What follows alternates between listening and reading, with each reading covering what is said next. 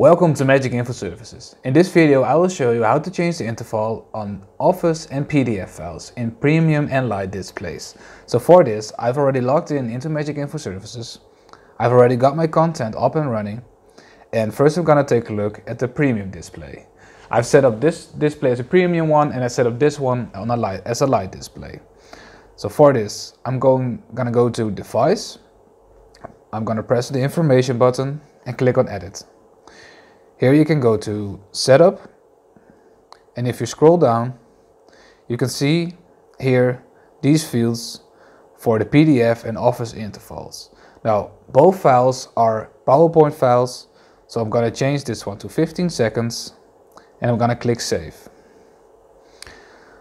So MagicInfo will now send the information to the display to change the interval from 5 to 15 seconds.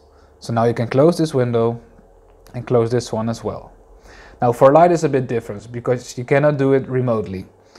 In order to change the interval on Lite, you have to physically go to the display, use your remote control and click on Return.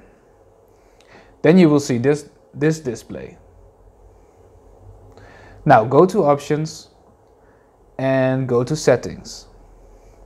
If you click on Display Duration, you can see Image, PDF, Flash and Office interval.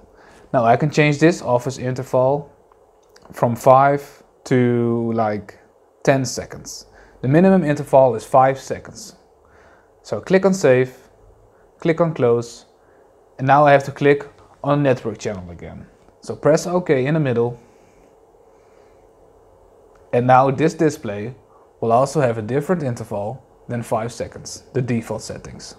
And this is how you change the interval section for PDF and Office documents. Thanks for watching.